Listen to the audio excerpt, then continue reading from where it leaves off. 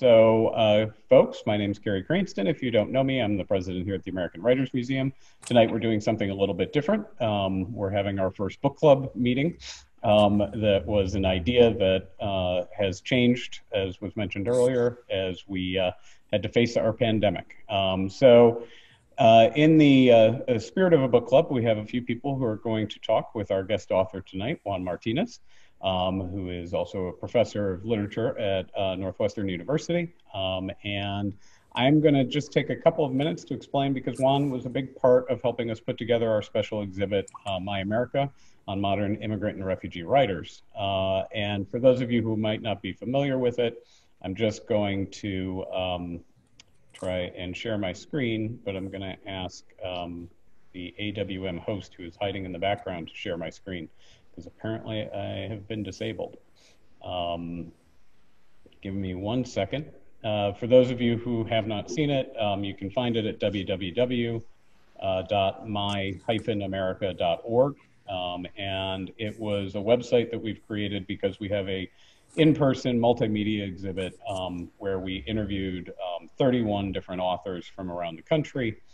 And those authors answered the same questions we got different perspectives from different authors, and we made that available for people to look at. When the pandemic hit, we took that content and those materials, and especially the educational components to those materials, and put them out online.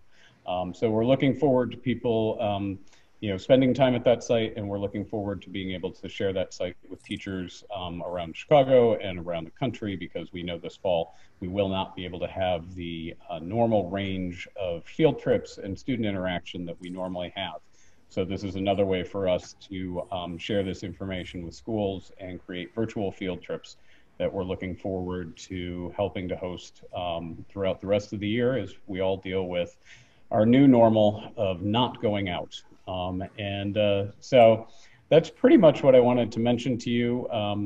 I wasn't able to share my screen, so I'm not going to show it to you. I don't think we need to spend any more time on it. So we're here tonight partly because our Chicago Council, which is an organization of professionals of all kinds who support this museum, promote the museum, and really help us spread the word about the American Writers Museum.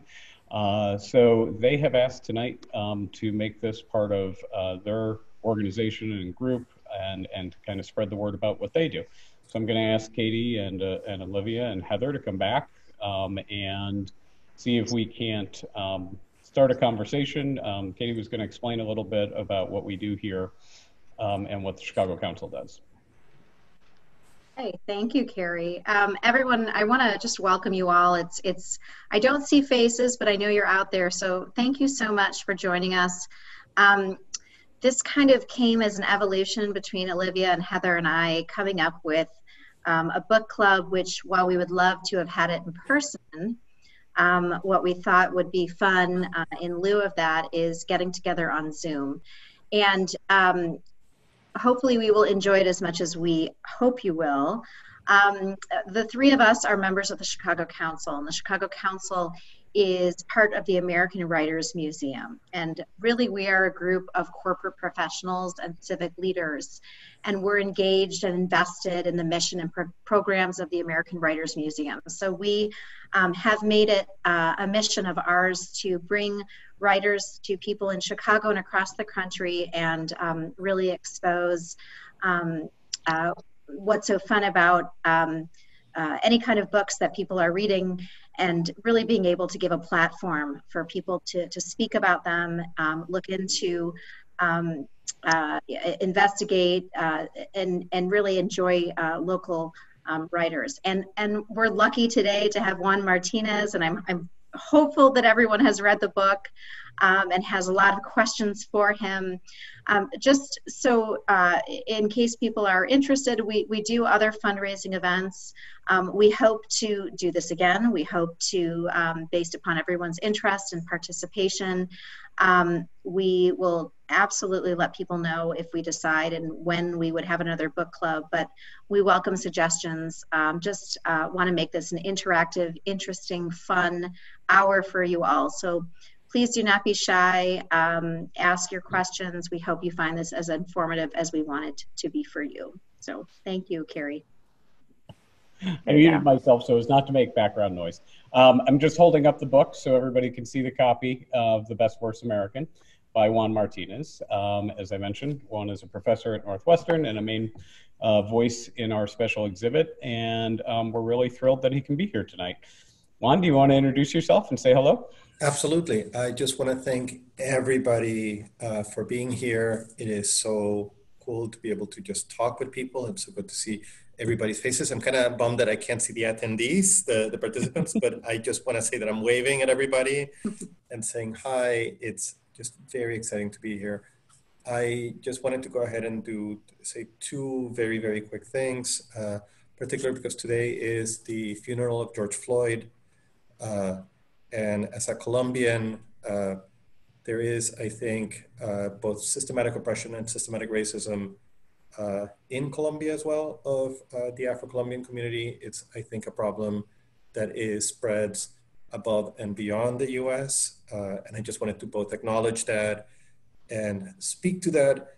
And also, just because the funeral of George Floyd happened in Houston, and if anybody found themselves enjoying short stories and realizing, oh my God, I can actually read a short story in 10 minutes or 15 minutes, and it's something I can do, and it makes me feel better about the world in one way or another. Brian Washington's Lot, L-O-T, is this amazing short story collection that's getting all kinds of prizes. And it is a love letter to Houston. You know, it's a messy love letter, but it's awesome. And it has these sort of just beautiful, magical stories of,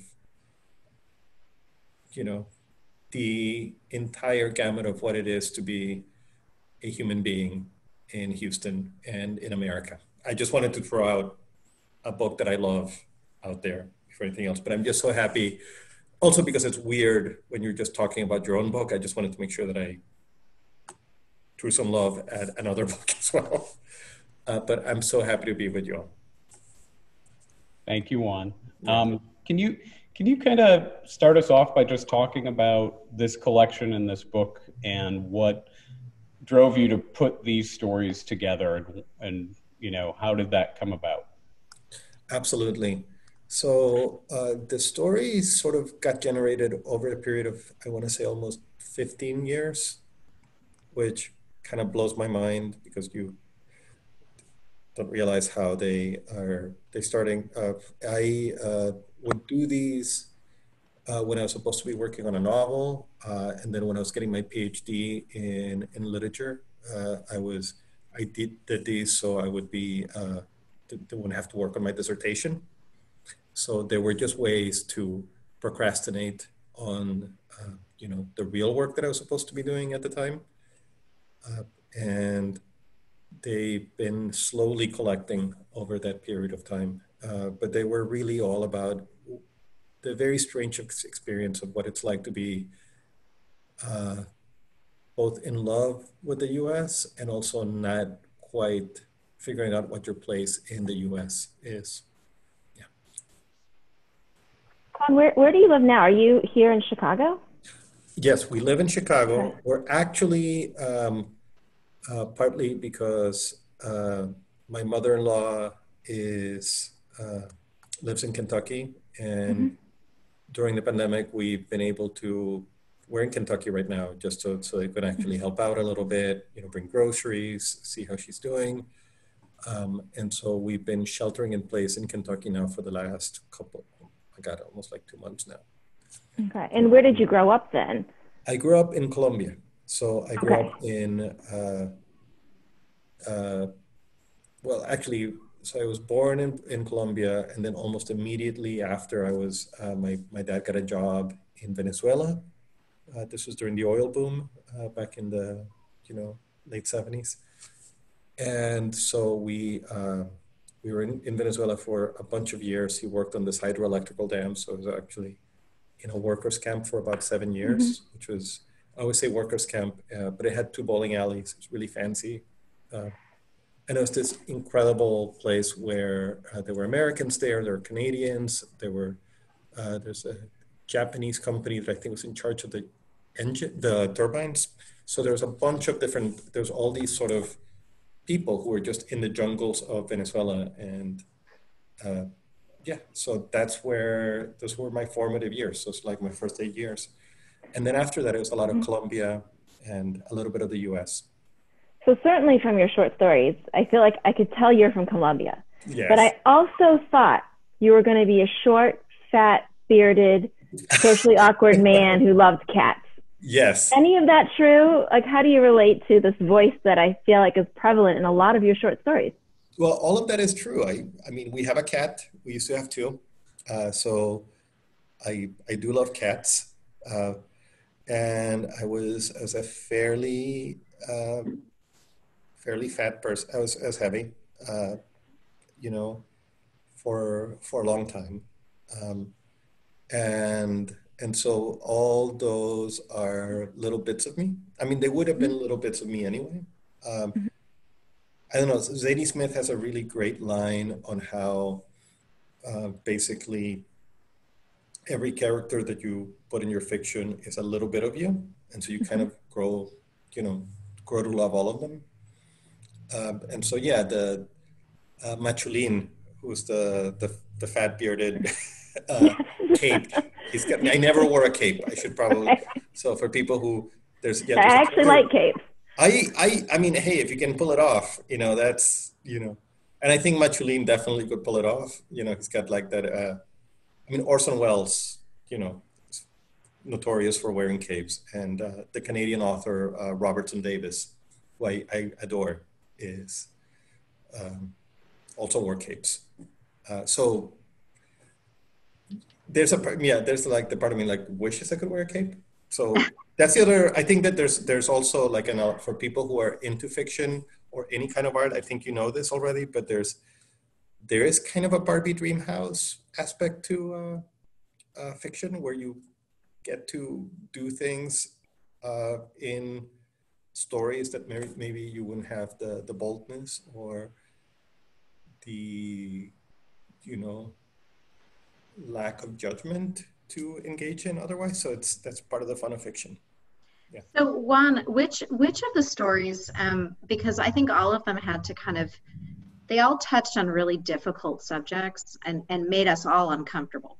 I think there was a lot of aspects of your stories that made us uncomfortable, which I think was your point. Yes. And it kind of took you out and you didn't really know what to do with it. I think much of what you talked about being the fact of people trying to fit in and not really quite sure where they fit in. What was your most difficult story to write? Of these stories? Oh, that's a really good question. I'm going to answer it in a slightly bent way. I'm going to tell you like what I feel is the most disturbing story in it, which involves, and I guess like for people who read it, it's a story where at the end there's just a bunch of. It's a very disturbing imagery with a bunch of like little demon babies that have sort of been tucked away in a bunch of subdivisions in Las Vegas, by this really monstrous narrator. And it's such an uncomfortable story. That was the easiest story to write. I had like a really fun time writing it. Why? Tell us why that was so easy. Well, I think that there's a part of me that loves literary fiction. There's a part of me that loves all kinds of like, I like many other people, I'm a huge fan of writers like Chekhov and Catherine Ann Porter. These writers who do these incredibly beautifully, tonally balanced, beautifully shaped pieces that just, but I also love trashy horror fiction and also trashy horror movies. And there's a lot of stuff that you can say in those genres that I think is just fun. But also like it gives you license to, I think, step over the boundaries of good taste. I think this line is often attributed to Picasso that good taste is the enemy of great art. So it's, I think genre, when you play with genre, right, especially for me with horror, it's an opportunity to sidestep some of the considerations that I think very carefully crafted fiction asks you to do. So that's, I don't know, I imagine that some of the people in this, maybe, I know you're all professionals and have awesome jobs, but I don't know if any of you are interested in writing, but one of the things that I always sort of tell people who are into writing, I mean, if you love to read, you may be into writing, and what I always tell them is that if you do, it's always a good idea to connect with the stuff that you loved when you were like 12 or 14, because the stuff that you respond to when you were that young, it might be stuff that you want to return to as a writer. Yeah. We do have some authors on here right now. I don't know if they're Awesome. going to pipe up later in the Hi, Q&A or the authors. chat. But yeah, we do. We really do. And we have the founder of the museum, Malcolm O'Hagan, Oh, wow. who's on this call right now, all the way from Washington, D.C., which is, you know, one blessing, I guess, out of this whole mess that we're in, not being able to be in person. We are able to bring in people from all over tonight. And hi, That's sister cool. in Maryland. She should be on as well. Hi, everybody. Yeah, so that, I just realized that was such a long answer and such like the wrong answer to a really good question. Well, I don't think it's the wrong answer. I think it's part of the process, because Yeah.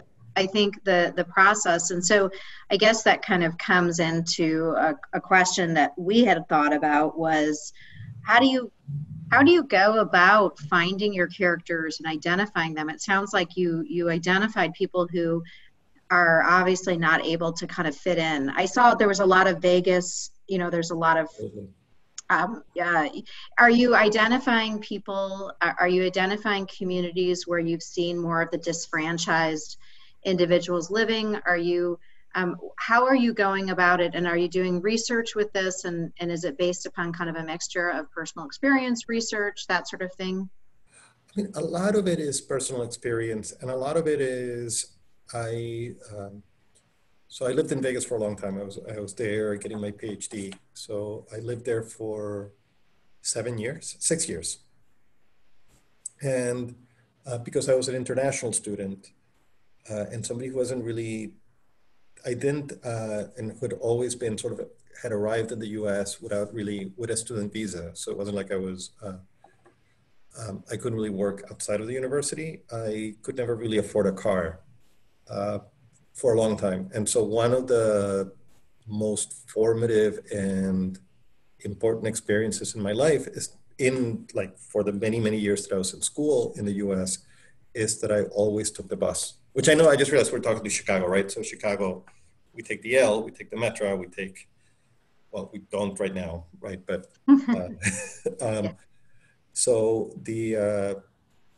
a lot of my experience came from this sort of very intense divide that happens between people in car-oriented metropolitan areas like Las Vegas and like Orlando, where if you have a car, you're one type of citizen, and if you don't have a car and you have to take the bus or walk, then you're your experience of the city is very different. So that's one place where I found the people that I wrote about. But the other part of it is a lot of the people in there they're not me, but they're people who share a significant slice of experience that I've sort of lent them. Yeah.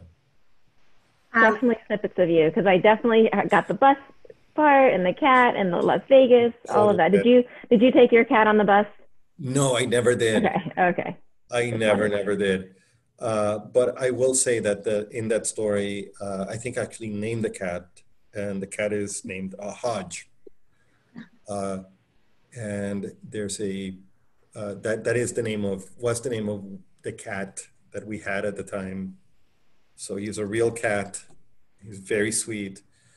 And we never did the leash on him. I was about to say, was he on a leash? It would have been a disaster. But again, like Barbie Dreamhouse, right?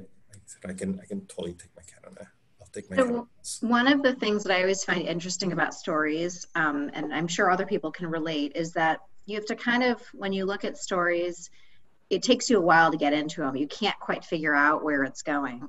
Yeah. When you're going through the writing process, do you have an end in mind, and then you build back and try to kind of fill in as your, because I think many of us, when we read stories, we're like, wait, the pieces aren't connected yet, and we're just trying to figure out. At some point, it comes together. And I'm always curious, in the mind of a writer, are you starting at the end and then you're kind of going in to get there? Because often as a writer or as a reader, you're really trying to figure out, do I have to reread this because I've missed some key points at the beginning? And it's just, I'm always curious to know what a writer is thinking about. Are they planning at the end, or are they doing it and I'm imagining it's probably different for every writer, but I guess for you specifically, what would that process be like? It's a good question. I would say that it's not just from writer to writer, but it's from story to story. I think some stories, you know what the end that you're aiming for is, and that's a blessing and a curse, because if you are over determining it, you sort of start struggling a little bit with what it is that you're doing. For a lot of the stories, and I know I'm not the only one for whom this happens, you're not really starting with an ending or a situation. Sometimes you're just starting with an image, right? And you're building, and usually it's an image that you can't get rid of for whatever reason, like an image that just doesn't make sense. And you sort of work your way from that image to a situation and to people and to scenes. And the way that I talk to my students about this in class, and it's something that I stole from the writer Jeff Vandermeer, who, if people know, he did the Area X novels. It was turned into like a Natalie Portman movie with Annihilation. He has a really great insight into this, which is that the order in which the writer discovers the information about a story is not the order in which the reader needs to find it out, right? So there's a lot of work that happens between that first draft of a story, where the writer is figuring stuff out, and the final draft of a story, where you're rearranging the information so that it makes some sort of emotional or logical sense for the reader, right? To be taken from a particular beginning to a particular end. Heather and I talked about this. We were texting late at night when we were reading the book. Some of them seem like streams of consciousness. Is that true? Or, okay. We didn't know if that was just our layperson. Yeah, I mean, a lot of it is sort of like riffing on images, right? And then the images sort of start piling up on each other, right? And they get to a place, right? And a lot of them are, it's usually a fairly lonely voice of a narrator trying to connect with the world and trying to figure out a way to connect with the world. So yeah, no, that's a. So was that just for Best Worst American, or is all of your writing like that? Do you have different styles? Do you do longer novels as well? I know you mentioned horror genre, but I didn't know if those were also short or long. No, so a lot of it is, some of it is similar. Some of the techniques go from one project to the next. And some of them are not. Like the two, I'm working on two novels right now, and in both of them, I would say the presentation is a little bit more straightforward. Part of it is, like when you're asking somebody to invest in 300 or 600 pages of time with some people, I don't want a lot of I don't want a lot of the stuff that it's a big time commitment, and you don't want people to get lost, right? I don't mind somebody getting a little lost and a little bit like navigating through the thicket of like somebody's consciousness, because you'll be out of it, or when you read a short story, oh, I'm going to be out of here in like a page or 5 pages. So it can be very dense, but it can be very, very short. But Yeah, it's, I found that. I thought it was an interesting comment that you made at the beginning, because especially I feel like people's attention spans are, especially, I mean, you know, Olivia, Heather, and I had hard enough time organizing this whole thing in terms of right. getting together, that it's, especially being busy professionals, I have a hard time sitting down with a book. Yeah. And, I have told people every year, my New Year's resolution, I never do it. My New Year's resolution is to read a book a month. And then I start out with that New Year's resolution and I never get it done. And I find short stories so much easier to internalize. And I don't know if that's a matter of my attention span. I have young kids. I think the end of the day is I don't have a lot of time for myself. What I really enjoyed was it doesn't feel as daunting, because you can really, like you said, kind of absorb these kind of, and you don't feel like you have to go at it for a long time to try and get into, which can be mentally exhausting, especially when you go there. So do you prefer the short story genre? Do you prefer that way, or do you think, does it feel somewhat limited because you can't expand over pages and pages about certain characters? Because I imagine your characters seem very complex. They're in reading some of them, you're just like, where did these people come from? And so, I imagine it can be both overwhelming, but also gratifying to have a very extensive investigation to people. So would you take any of these short stories at any point and kind of make a bigger novel out of it? Is that something that you ever thought about? Because, or are you considering the reader too? Because these are very intense type of individuals that you're reading about. And I think I just talked about the fact that a lot of our attention spans are limited in terms of the ability to process.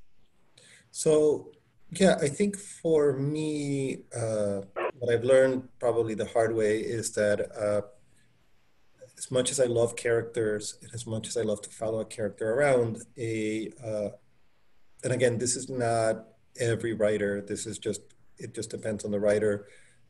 I actually need a much clearer set of stakes when it comes to a novel, and a much more defined plot arc. Like like it's just one of those things where I just gotta be honest with myself. And like when I read a novel, I'm not I mean, I want characters to follow and I want to believe in them, but I also want to know what's going to happen next a lot of times. And so I know that there's writers who are capable of perfectly balancing, these sort of complex characters and fun kind of plots that unfold.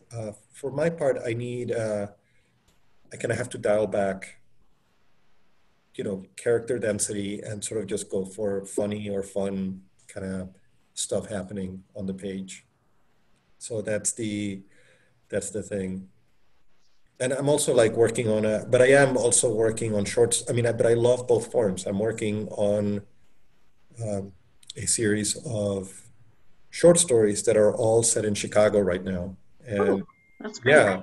Yeah, and they're fantastic. Actually, one just came out in Shenandoah, just this amazing web journal out of Washington and Lee University, and it's about Andersonville. And it's like this really messy love letter to Andersonville. Yeah.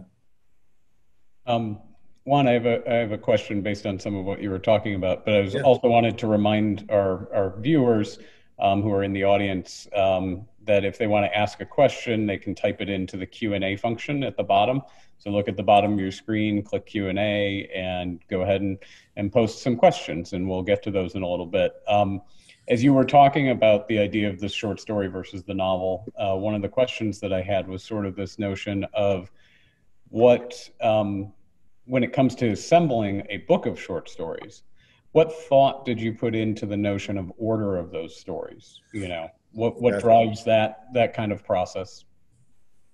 It's a really good question. And sequencing in short stories you'll get a bunch of advice, especially if you've ever been taken a creative writing class or gotten an MFA or anything, there's a couple of like rules of thumb that people do. Like one of which is that you kind of want to grabby, kind of like a loud story first, just to catch people's attention. And what I've heard is you always kind of go for like a very strong story at the beginning, strong story to end, something in the middle that's kind of like wakes people up. So that's sort of the... Stop, they're all strong. They're all strong. Thank you, Olivia. That's so kind, thank you. Just to be 100% real with you all, I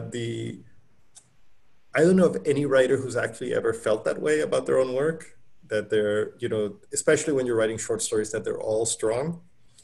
And I have a bunch of graduate students that I sort of shepherd through, their collections, especially when they're doing short story collections.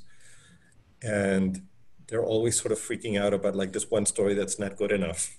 And I always, my sort of like, my two go-to stories actually come from music. And I told them like, listen, like the Beatles, every time they would assemble an album, they always thought of like, we have 2 singles and those are the good songs. And then we have the filler and that's the rest of the album. So if you think you have one bad story, like John and Paul were like, Just put it in the middle. Is that? Yeah, they just put it in the middle and it's, it's Eleanor Rigby or whatever, right? So yeah. And then like, sorry, go ahead. No. I was gonna say, we have a couple questions. Do you mind if I? Oh my God, no, I would love to answer questions. Yeah, I just figured I want to make sure people feel that their questions are being answered. Yes. So I'm sorry if I sound like a robot, but I'm going to read them. One question is, I'm particularly taken with the stories in this collection that are vignettes, and I'm especially intrigued by strangers on vacation, snapshots. I don't think I've ever felt too compelled to do a close reading of a short story before. All of which is to say, could you talk about the inspiration for that story and what you see as the symbolism of the weevil? Cool. Okay. First of all, hi, Clayton. I see that's the question. And that's a really fantastic question. So I think that what I can say is that sometimes these, especially the very, very short stories, are begin to be sort of like examinations of like a very small thing that you find and that you never know exactly how to feel about it. And in that one was like, what happens when you see somebody like you completely don't know and it's their vacation photos and you start flipping, like for whatever reason, like you're visiting a house and there's like a stack of photos and you kind of go, oh, they were in Bermuda. That's nice, right? Or like, oh, and now they're in like, okay, they're in Pittsburgh, okay, right? And so there's this, that's sort of like the very weird feeling that people get when you start building a story out of other people's memories. So that's definitely where a part of that story came out. And I think the idea of the weevil is, at first, like anytime anybody says symbolism and says, could you explain why this is here?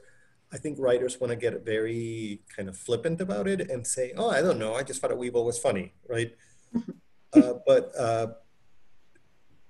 I can tell you right now that I knew when I was playing with this story, I think I had a couple of other animals. And of course, Disney World, there's like all sort of things. There's the fact that it's kind of funny to be like you start thinking, what are some inappropriate theme park, costumes that we could throw in there. But because the weevil can be like an invasive species and the story, and he starts showing up in other things, it felt like a nice sort of way of reinforcing the idea that there was something invasive about characters showing up again and again in different places, but also maybe a little bit in the invasiveness of a narrator grafting a story onto somebody else. So if you're a writer, Clayton, I don't know if you are or not, that's a trick that I think works really well for people is when you have an idea or an image or anything, if you just keep putting it in over and over and over again, it starts making its own meaning just by the way it rubs up against other things. I hope that was helpful. So our next question is from a good friend of mine who's also an author. She published her first book recently, Angela Terry, out in San Francisco. She asked, were there any authors that inspired you to become a writer? And if so, what was it about their writing or story that inspired you? Angela, that's a really cool question. And I want to keep it super short because I also want to ask you, like, I want to hear about your book. So please tell me about it as well. But as for that question, there's many writers. As a Colombian, you can't really get under the shadow of Gabriel Garcia Marquez. So he was a big one.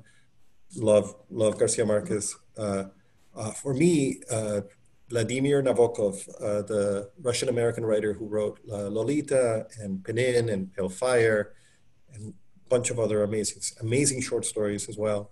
He was a huge inspiration. I just loved how he wrote. I loved how he could wind his way around the sentence in some really ways. I like the boldness of the way he could just make a story just fracture your mind in some ways.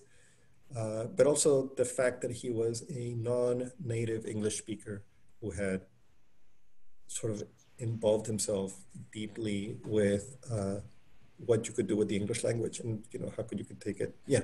So that was the person.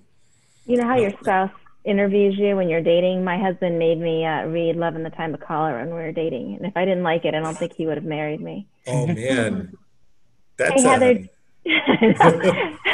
Heather, do you have any guests on the Q&A who have asked some questions?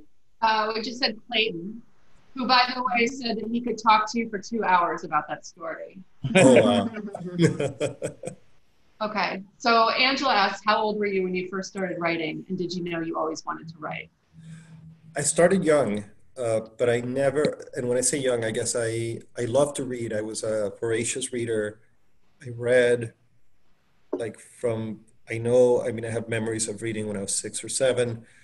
But I didn't really know that I wanted to be a writer. I loved comic books and I loved movies, and I really thought that I was going to be a movie director. I really wanted to be a movie director for a long time.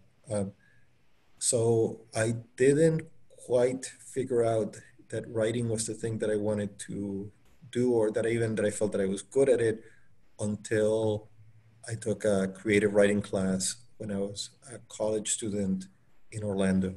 And I had my professor, Susan Hubbard, said to me, hey, you're really good at this. And that's the first time anybody had said that to me. So that felt really good. Yeah. Awesome. So that's when I kind of knew.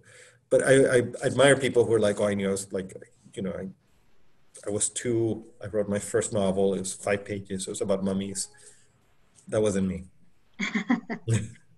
That's why people like you. You're honest. Yeah. Right.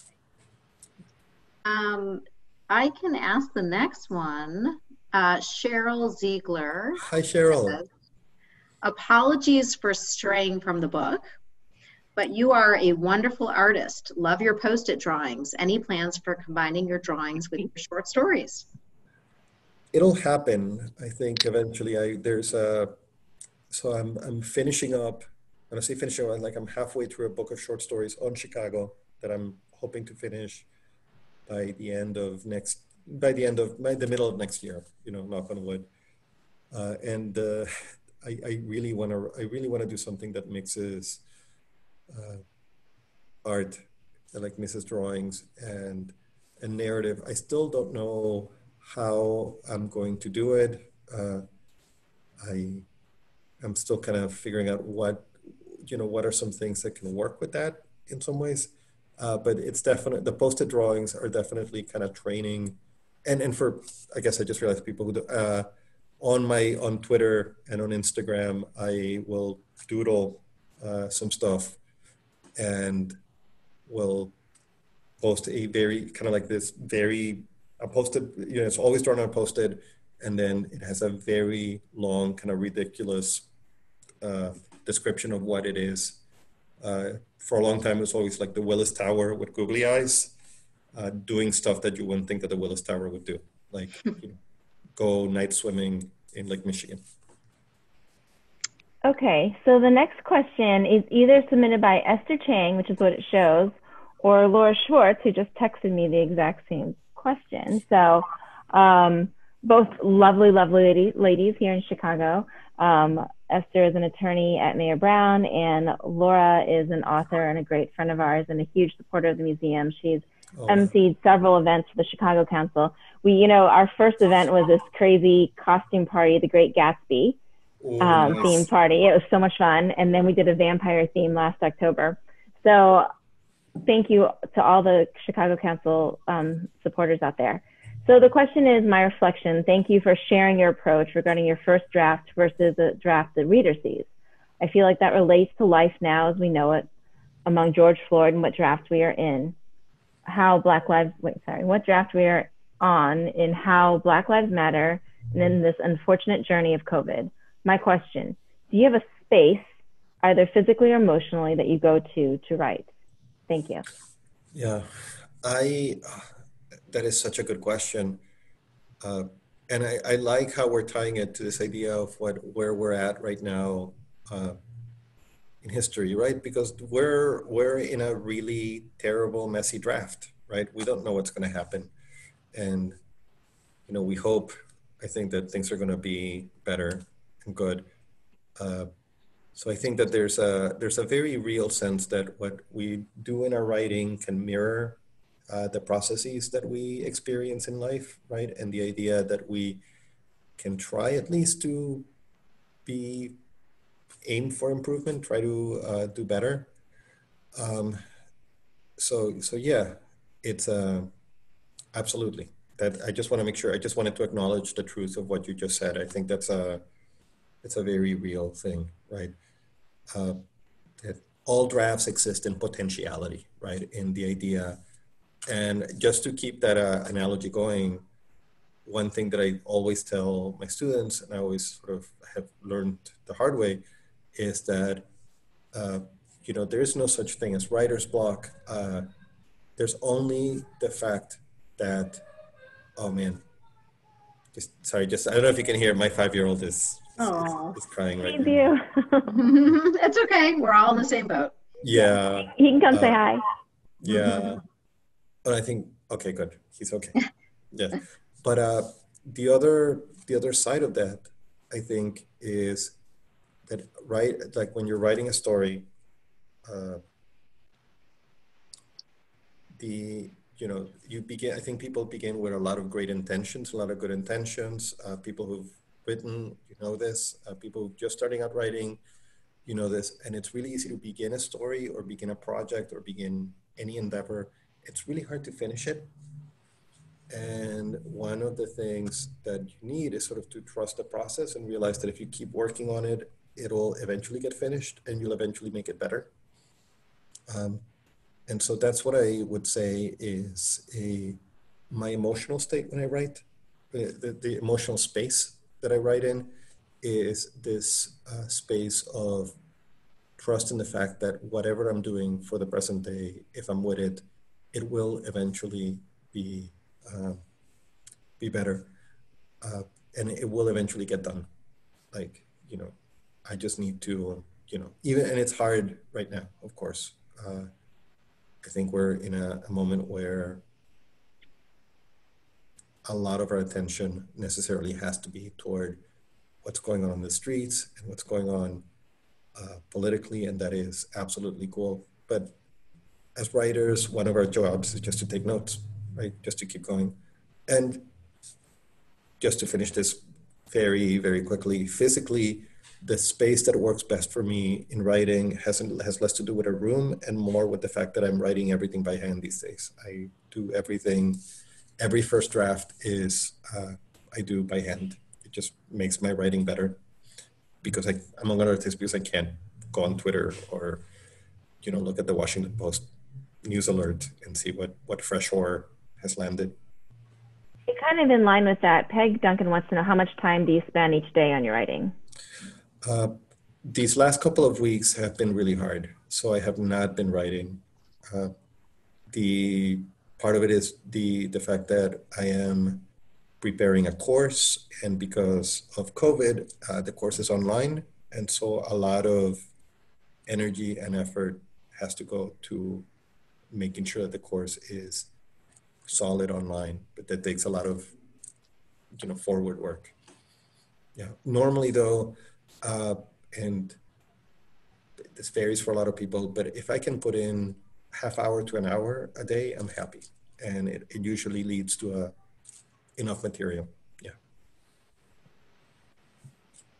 Heather, do you want to hit up David's question? Yeah, I've got, and this is actually my friend Josh Carter, who used to be at the Goodman Theater in Chicago. Oh, cool. Down in Atlanta. Josh wants to know, has writing stories that touch on identity or belonging influenced your own sense of belonging? That's a really good question. They actually, yeah. So like one of the ways in which I wish I could remember who said this first, but one of the things that I love about literature is that I used to think I'm this weirdo who keeps having these imaginary conversations with people, real people, in my head at all times, right? Like I'm talking to you all right now, I'm saying stuff, and then I'm sure in like 10 minutes when I say goodbye to you all and I go to other things, later tonight I'm gonna say, oh my God, why didn't I say this perfectly, beautifully tuned thing to Heather? I should have said this to Heather. And then tomorrow, Heather, I may wake up thinking of the thing, still having this conversation with you, right, in my head. And somebody said that like the beauty of literature, right, is that you get to see everybody's imaginary conversations broken open, and you realize, oh, I'm not this one weirdo who has this imaginary conversations. Everybody's a weirdo. Everybody has these conversations. Everybody's trying to connect, right? Everybody's trying to make sense of the world, and sort of being able to inhabit somebody else's consciousness and seeing how that happens helps you sort of negotiate your way around the world. So that's the reading part of it, but definitely writing has helped me figure out stuff about myself, not to get too therapeutic about it, but it's definitely has helped me understand the ways in which I feel I belong and the ways in which I know I don't. Yeah. Well, it looks like your neighbors have chimed in. Oh my God, Charles. Lisa, Chuck, and Daphne. Yes, I know them all. Some of them are cats. They have a question for you. Their question is, how do you know when a short story is complete? The collection, I'm sorry, the collection of short stories. Yeah, how do you know when you've done enough, essentially? That's a really good question. For people who are putting collections together, it's always a difficult navigating. It's difficult to navigate it because on the one hand, you want to put everything you've done, right? Like these are all the stories I've done. On the other hand, you want to see how the stories are talking to each other. And so the way in which I navigated, I can definitely say like the way in which Best Worst American, I knew when Best Worst American was done was when I had this weird 1-2 punch of like a story that veered from the very comic into like the very horrific. And then a story that was very, very short that was commissioned for NPR. That's the title story that was just about reconciliation, about sort of people coming together despite pain. And so that's sort of, I realized, oh, I have the two extremes of the thing that I was exploring. Sort of navigating this idea of like, how many different angles can you have on this one idea? And then I found them. With the new collection, I kind of cheated, I want to say, and because it's about Chicago, but every story has an app. Every story is about an app. So like, Twitter, obviously, but like, I realized that for a long time, I was sort of obsessed with Redfin and Zillow and would continuously scroll. And actually the story that just came out on Shenandoah, that story is sort of the app for that story is Redfin and Zillow. So for that one, I just have like these are the apps that I'm hitting on. And then when I'm done with them, I'm done with them. And so I'm like, I think I'm 3 apps away from all the stories. Yeah. I don't know how you choose the apps. There's so many. Oh, it's just the apps that it's the apps that I'm, and again, for anybody who's writing, right? It's the apps that I literally don't know what to do with, and not like I know what to do with them, right? But like that I like, I'm like I keep getting eBay reminders for like this one alert that I set up like 5 years ago and then forgot to turn off, and now it's like a friend. Like I kind of want to catch up on. So like, you know, like when you ask yourself a question like, why can't I turn off this app, right? Or why is it that I will go and check out dark skies or AccuWeather and check that even though I can clearly see that it's snowing or whatever. I don't need to be on AccuWeather to know that it's snowing, right? That's a great question. Yeah. It is So a that's great so that's how I that's how I determine which ones they were there. It's the ones that really messed me up in one way or another. Yeah. Looks like we have 2 questions left. Do you, Heather and Olivia, want to take them? I think we already did Angela's. So Heather, if you want to hit David's, Yeah. I think that's the last one. You want to do it, Olivia, or you want me to? No, go ahead. Okay. Let's see. Sometimes the best American short stories can be found in unexpected places. I can't read this. Like Ellery Queen's Mystery Magazine. Do you agree? Oh my God, yes, David. Yeah, totally. So I am a huge fan of genre. And Ellery Queen's Mystery Magazine is just one of those flagship genre journals. I would add things like the Magazine of Fantasy and Science Fiction by Charles Finley, Asimov's and Analog, which are both extraordinary science fiction journals. Lady Churchill's Rosebud Wristlet. I mean, there's many, many great journals, but one of the things that I like about the way the literary fiction marketplace has shifted is that we all know how, like, you can't have, like, you really can't do American literature these days without really acknowledging the primacy of what used to be called the trashy genres, and how many amazing writers and amazing stories are there, right?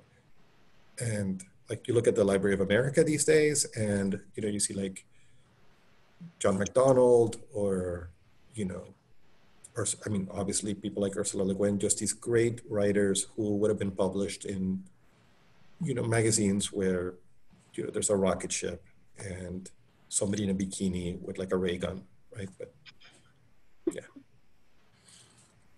so totally agree. I think those are all the questions that we have, unless anybody else, but I can, this was wonderful. I mean, I think, yeah, to be able, is there anything that you feel like that was not asked of you that you would like to share? Oh, looks like there was one more question. Let's see. Oh, if I can ask this, did you see this question? Does your Colombian heritage influence your writing? I can answer that heavily. Go ahead, go for it. Go ahead. I just said heavily. Heavily, yes. Absolutely. That's a great question, right?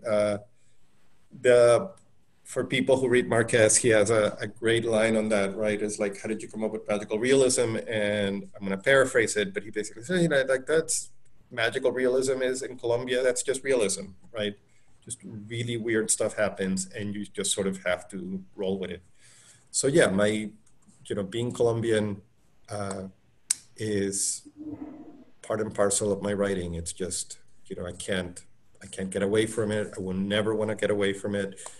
I love Colombia, and I'm just really happy that I get to share some bits and pieces of it with people who are non-Colombian. And then also, I know that for people who maybe are familiar with it, or if they're not familiar, or if they're familiar with it but not Colombian, or they've been there, or they've, they're in an adjacent country, a lot of the cultural stock and knowledge that shows up in the stories in different ways it's just nice to have those little bits of like common currency that I think is, you know, it's always nice when somebody recognizes them. Yeah.